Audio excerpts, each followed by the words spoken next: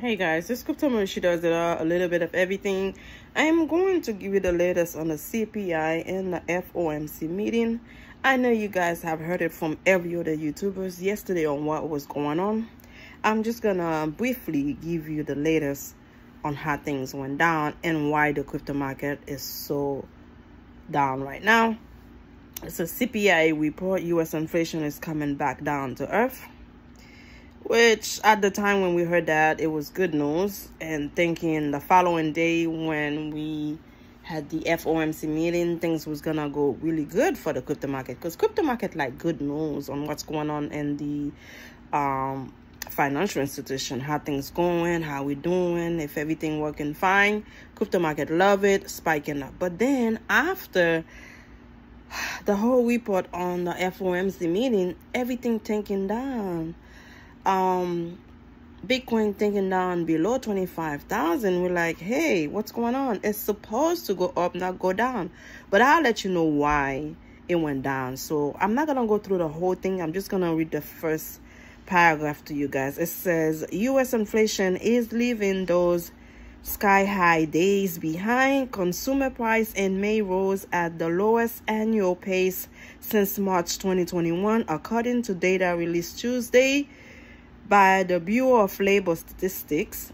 The Consumer Price Index, a key inflation gauge that measures price changes for a basket of goods and services, increased by 4% for the year ending in May.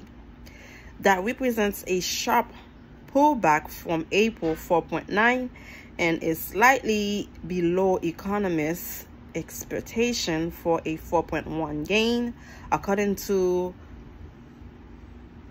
Refinitiv data on a monthly basis. Price ticket up 0.1%. Economists were expecting price to increase by 0.2% from April to May. Okay, so let's see here. It's the 11th consecutive month that inflation has slowed, and it's a welcome reprieve from the painful shock of persistently high inflation endured during the past 2 years. This time last year, that CPI print was more than double at 8.6%. So I'm gonna leave it right there on the CPI report. It's supposed to be good news. We all were happy about it. But then when the FOMC meeting came, everybody the day before was saying, okay, there's gonna be a pause. It's not gonna go another hike. It's gonna take a break, which is exactly what happened. But when all these reporters were asking questions, I feel like those questions sometimes are unnecessary, because when Jerome Powell responds to those questions, that give the uncertainty, that give the doubt, that give the fear, and that's why the market was not sure what was going to happen. There was a pause. Yeah, everybody happy. Ooh, we love it. Okay, now leave it alone. But all those questions end up with, okay, we're gonna have 2 hike rates towards the end of the year. That kind of bring all the happiness, all the hikes went down, because wait, you say, okay, we're taking a break right now, but they're gonna be 2 big hikes towards the end of the year. What are you doing? Why so much confusion? It was too much to handle.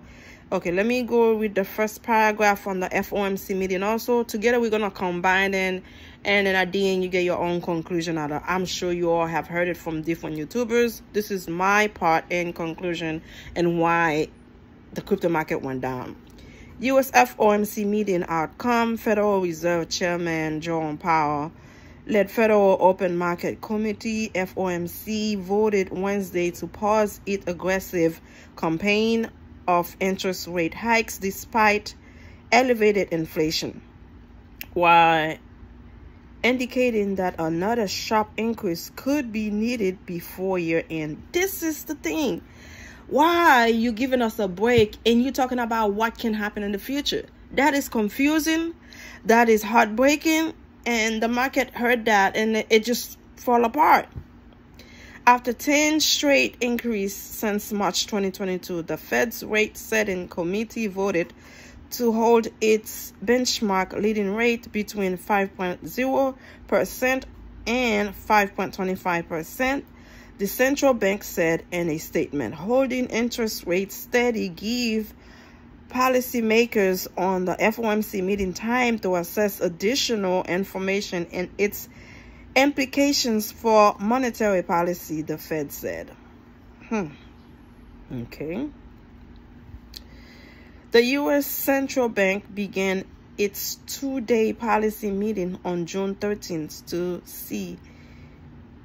to set its benchmark lending rate amid cooling inflation in the world's largest economy. The FOMC, consisting of 12 members, will announce its decision on interest rate on June 14th. The Fed has raised interest rate 10 times since March 2022 as it grapples with inflation, which still remain well above its long-term target of 2%. Good. Okay. Again, CPI report was given. Everything seems to be good. It seems like the job report was doing amazing also. When it comes to FOMC, okay, there was a pause. Yeah, amazing. But then the uncertainty, then the doubt, the fear of what may happen in the future kind of bring everything down. So at the end of the day, if you're going to be firm, and I heard a lot of Meet Kevin say he did not look like himself. It looked like somebody forced him to say something, forced him to pause, forced him to give us a break, because it seems like he was going to give another hike. He was going to raise it. But for some reason, they forced him to give us a break. And because of that, he was not himself. Usually he's smiling, he's talkative, he's all over the place trying to give you the right information. And when the markets see that kind of assurance, that sureness of, okay, things gonna be okay, things gonna heading in the right direction, the market loves, certainty. It loves to see that we are sure something good is coming. But the fact that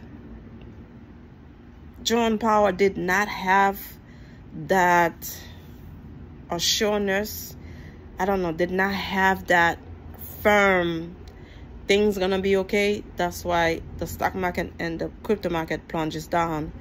And until right now, it's still on red. So hopefully things pick up later. Again, that was my version of CPI and FOMC meeting. Hopefully you guys understand what's going on.